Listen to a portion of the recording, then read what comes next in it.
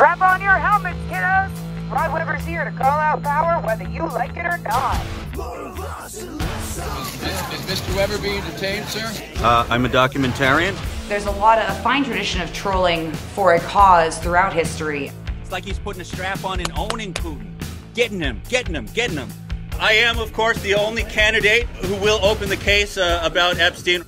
You're a corporate shell, Mike! You wrote the Patriot Act, ushering in 1,000 years of George Orwell. We're calling out the system that we're living under.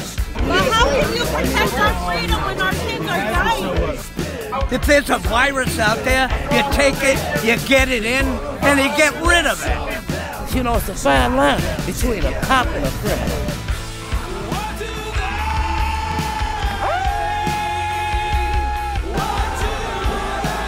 We're not the New York Times where we endorse 2 people. We only get 1 vote.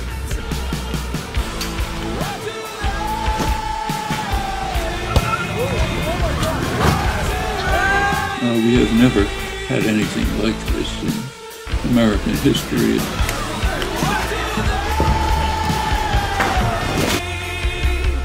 This whole argument about the violent left falls apart when you stand in front of a Proud Boy, because they throw the first punch.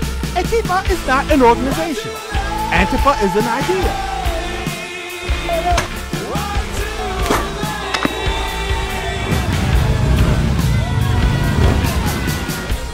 I think that is a great example of ethical trolling at its best.